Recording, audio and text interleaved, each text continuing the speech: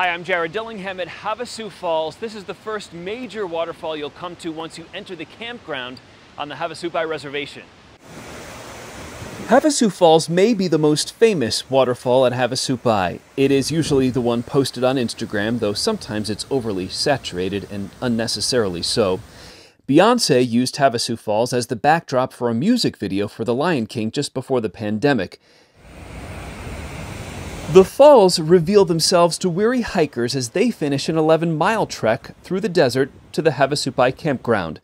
The hike down to the base of the falls is pretty easy, which makes Havasu accessible to all visitors. Other waterfalls at Havasupai, like Mooney Falls and Beaver Falls, require a steep descent down a 200-foot rock wall.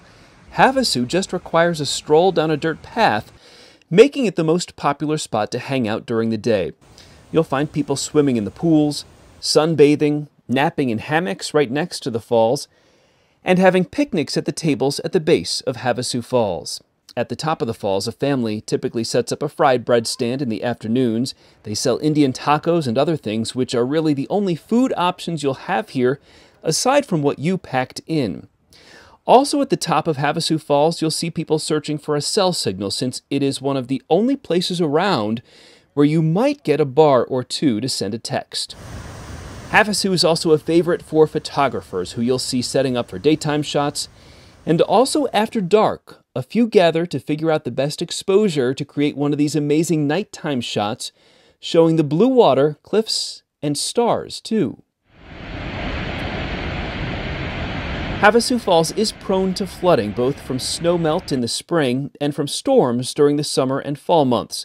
It takes anywhere from a day to a week or more for the muddy torrent of water to revert back to the beautiful blue.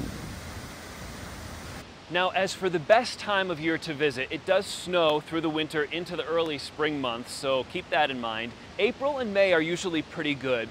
June it becomes really hot, and as we get into July and August, you run the risk of monsoon flooding here at Havasupai Falls. So take all that into consideration when you're booking your permits. I'll see you next time.